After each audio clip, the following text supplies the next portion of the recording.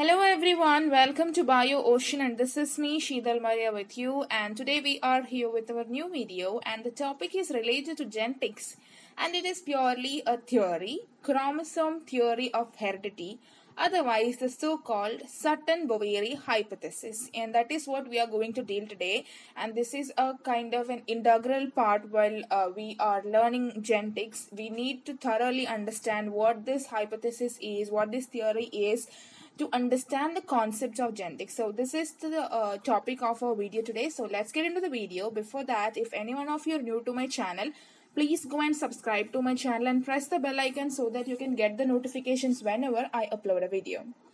In 1902, two investigators, Walter S. Sutton, an American geneticist, and Theodor Boveri, a German cytologist, independently suggested a hypothesis that genes are located on chromosomes.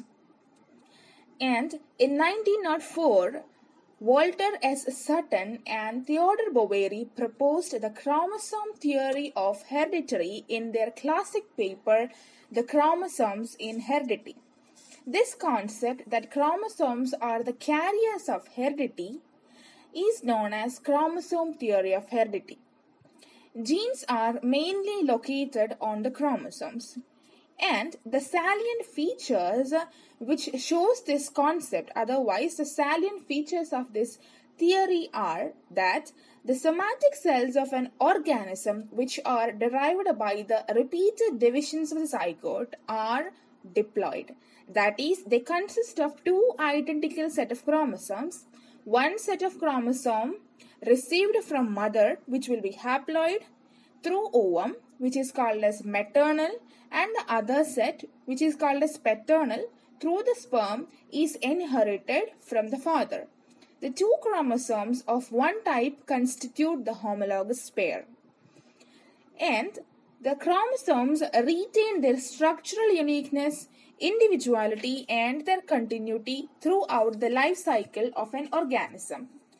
Each chromosome carries specific determinants or Mendelian factors and play a significant role in the development of an organism from the zygote.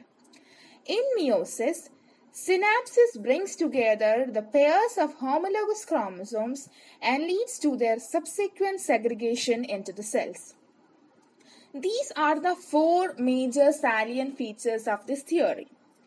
The chromosome theory of inheritance was an important idea that had profound implications, largely because it united cytology with genetics and provided means of correlating the results of breeding experiments with the behavior of structures that could be actually seen under the microscope. The theory was also important in concentrating attention on the role of the cell genotype in determining the phenotype of an organism. And thus the chromosomal location of genes perfectly explains inheritance patterns in organisms, and it forms one of the cornerstones in modern biological theory. This is how the chromosome theory of heredity works, otherwise the Sutton-Boveri hypothesis works, and this is how it looks like. And you just need to understand a simple concept, a simple line, a simple sentence, that is, genes are located on the chromosomes. That is the sole idea of what the theory is, and all other are related things, all other are supporting systems that are proving this sentence, otherwise proving this concept. Okay, that is how chromosome theory of heredity goes on. I hope that you understand the theory, you understand the hypothesis, and you got a clear idea of what I said. If you find this video helpful, please do like, share, and subscribe. And if you have any kind of doubts, please let me know through my comment section.